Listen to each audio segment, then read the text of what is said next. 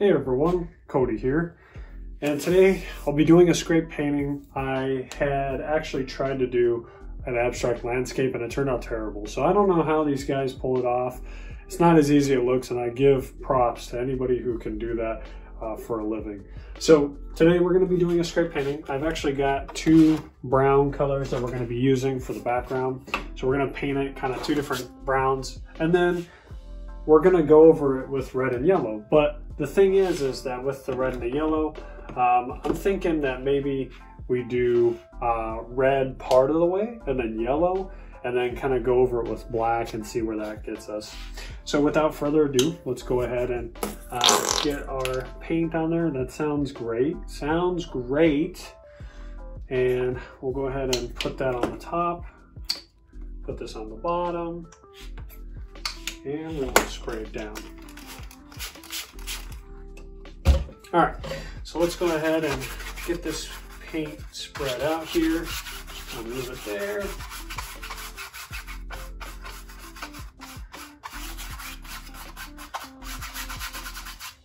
Move that out. And it's real thin, which is nice because it's going to give us some nice coverage without using a lot of paint, which we don't need a lot. We really just need it to kind of cover the surface here so that when we scrape the painting, it's not white, essentially. All right, so we're gonna pull that out. Now, if you've ever wanted to learn to blend colors, essentially the way that you would do it is you would put the colors near each other, and then you would pick up a little bit of each one and just kind of do this. And you would just kind of work them together. And you would just kind of do like an S or a wave or some kind of motion that would pull them together. Now this wasn't the best example because they weren't kind of next to each other.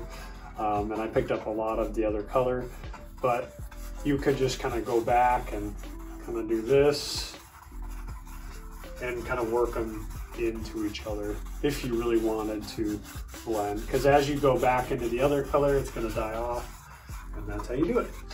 All right, so let's go ahead and run these colors all the way over.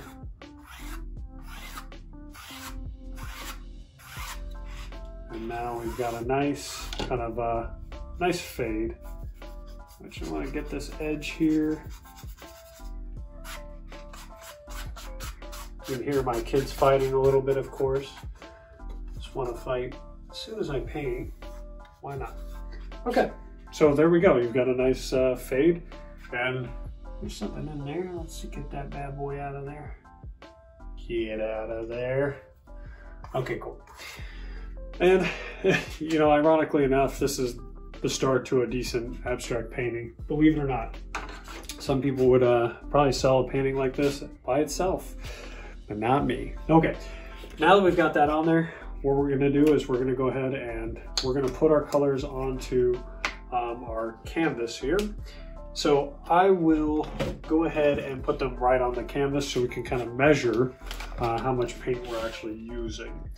So I'm not gonna use this bright red because I don't have a lot of it, so I don't think I have enough. So I'm gonna switch to this darker cadmium red. So we're gonna put this along the edge. We're gonna put a nice thick bead of it. And we'll go about halfway. And then we're gonna put our yellow on there.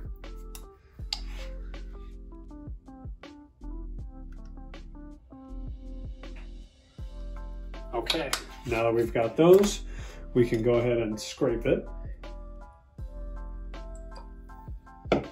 All right, let's go ahead and get to work.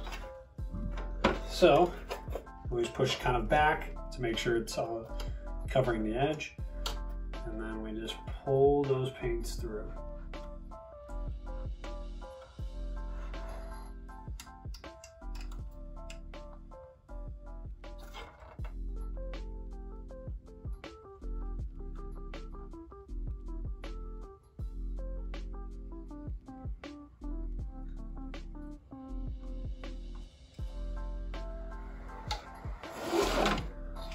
All right, we kind of went off a little bit only because I was dumb and didn't move this stuff beforehand. All right, now we did get some decent movement on it. However, the paint didn't pull all the way across, which is fine. We're gonna add layers anyway. So now that we have kind of the half and half, I want to do the rest of the layers. I want to do black and then white, and I want to kind of do them just all the way across. So we'll go ahead and put our layer of black on there. Nice kind of thick bead. And then we'll go ahead and scrape that bad boy on there. So I'm gonna apply pretty decent pressure.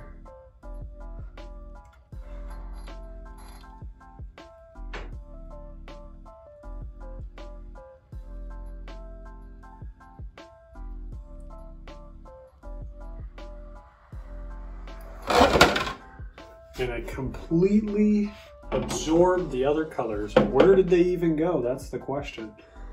Wow, I didn't expect that. So, well, let's go ahead and add some white. And you know what? We're gonna go ahead and go the other way with it. So we're going to go this way. We're gonna pull it towards us. And maybe that was too much black on there. Could be, could be. Would make sense. So let's go against the grain here. So we'll make sure we cover the edge. And I'm really gonna push down on it, put a lot of pressure on it and see what happens.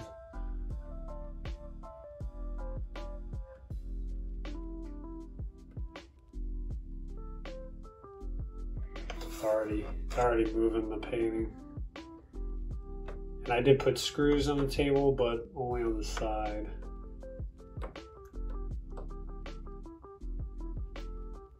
I suppose if I was smart, I could have just rotated the painting. Okay, so I can tell you right off the bat that it's pulling too much of the paint. So it's pushing too hard. You can see that a lot of the paint is coming off.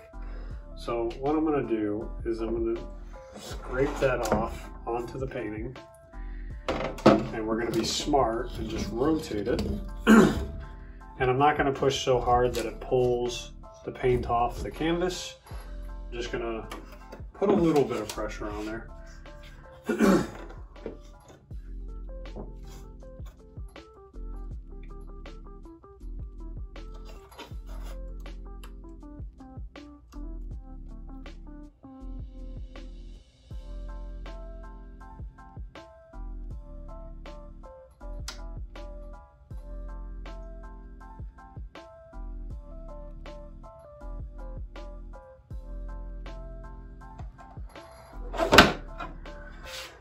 Okay, so this painting's getting worse and worse. We're gonna try one more time and we're gonna leave it at that if it doesn't work out. I mean, sometimes it just doesn't. This, I'm not happy with any of this, all of this stuff going on. So what we're gonna do is we're gonna do the red and the black.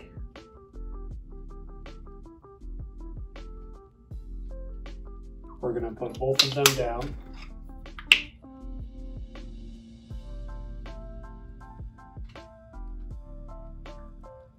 And we're gonna see if we can salvage this bad boy.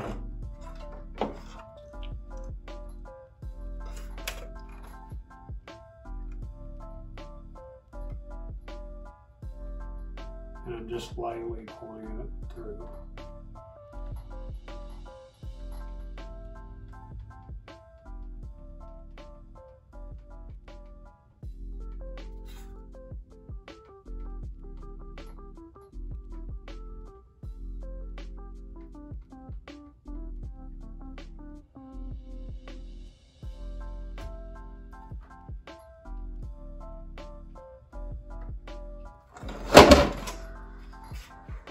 Okay, that's a lot better. I wouldn't say it's ideal per se or perfect or anything like that.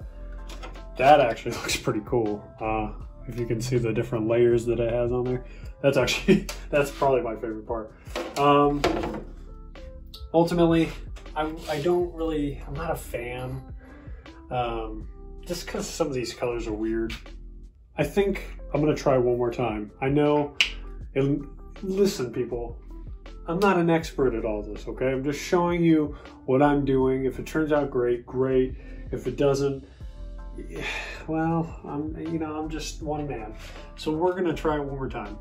I really like the red and black on there. I think that they kind of contribute a lot to the painting. So we're gonna try it one more time. We're gonna see if we can stack these layers and make it work. So we'll put our red and black on there. And we're gonna push it out. Okay.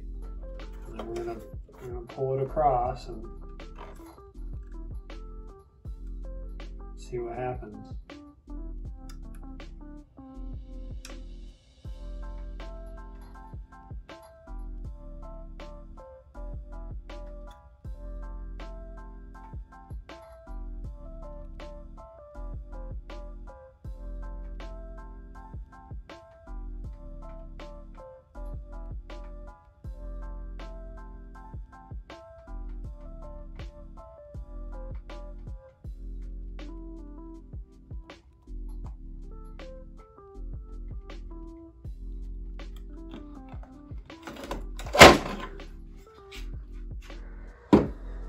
Okay,